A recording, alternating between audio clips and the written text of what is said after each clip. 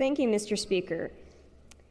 The Oregon North Coast has a long history of clamming, and many residents care very deeply about their ability to harvest a variety of clam species for use as both bait and food. Recently, however, concerns have been raised over not only the sustainability of clam populations in the bay, particularly in the face of climate change, but also the ability for all parties to equitably access the clam populations on the North Coast, specifically in Tillamook Bay, where the majority of clamming takes place. Based off of the hearings in this bill, the feedback provided by ODFW, chief sponsor Senator Johnson, and constituents directly involved in both commercial and recreational clamming, I feel that this bill is fully representative of the interests of all stakeholders. This bill will create a Tillamook Bay Clamming Advisory Committee.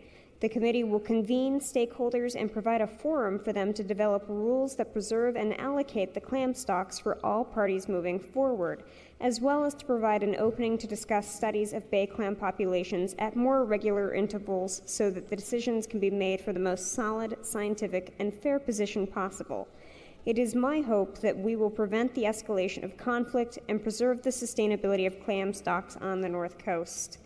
I would also like to acknowledge that Barbara Trout from Representative Witt's office, who is a constituent of mine from Rockaway Beach, she was the true inspiration and impetus for this bill.